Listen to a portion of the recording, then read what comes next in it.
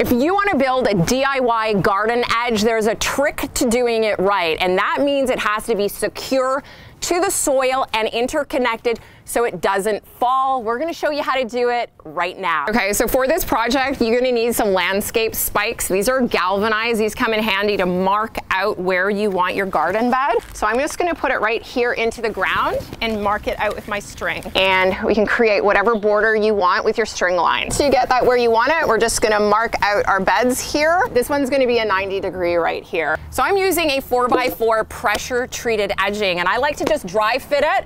And I'm looking to go down. If you have grass here, I want this below the grass line or the sidewalk, because that's gonna help stabilize the edging. I'll show you here. I'm just gonna dig down about 4 inches, and we're gonna use gravel for drainage. Stop right now, I'm just gonna get my limestone. Whenever you're using pressure treated wood, you wanna have some drainage beneath it, otherwise your wood is gonna rot really fast. And I'm just gonna fill this right now with our drainage rock. I'm just gonna fill this whole area up. This will also provide us with a nice level base. So next you want to make sure that your drainage rock is really nicely tamped down. You can use a tamper for that. I'm just going to use my sledge. I'm going to compact it all down. And this is for drainage and also to get a nice solid level bay. Now once you've done that, you want to make sure that you put your first 4x4 down or 6x6, whatever you're using.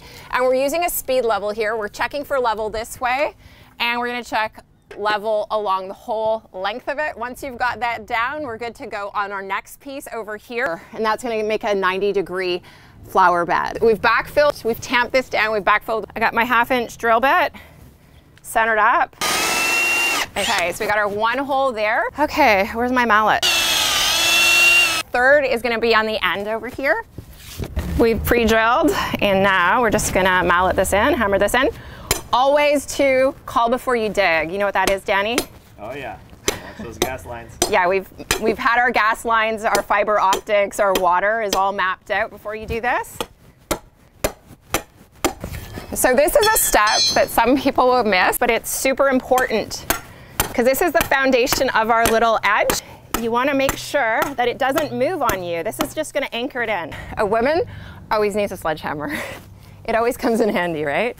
Seriously, I don't know. I just like the sledgehammer.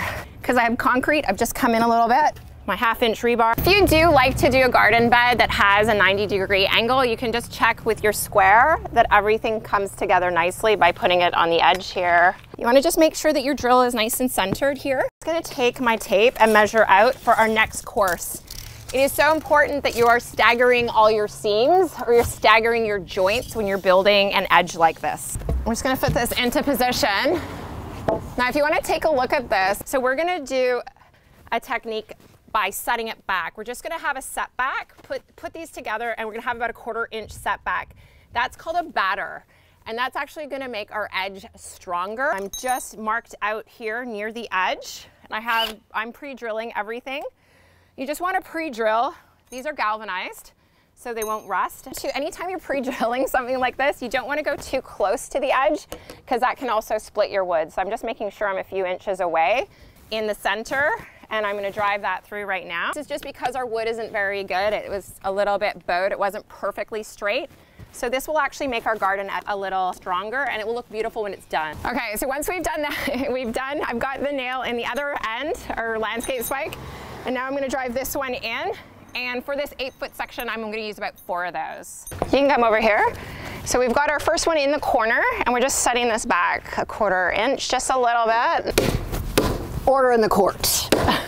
By the way, a good idea to pre-order these before the weekend where you start working, because all the lumberyard are out of these. There we go. Once you guys have determined the height of your landscape edge or raised plant border, you have a couple of options here. You can do the landscape spikes on the top like we did. You can do screws. Third option is to go with construction adhesive. You can use this. However, if you are doing a garden with food, I wouldn't use this. I would use the other 2 fastener options. Get that into position.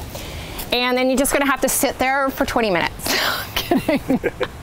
Now you can just put something heavy on top while the glue sets up. And for great tips on how you can make your own privacy hedge, take a look at this video right here. I'm Dayru. I'll see you in the next one.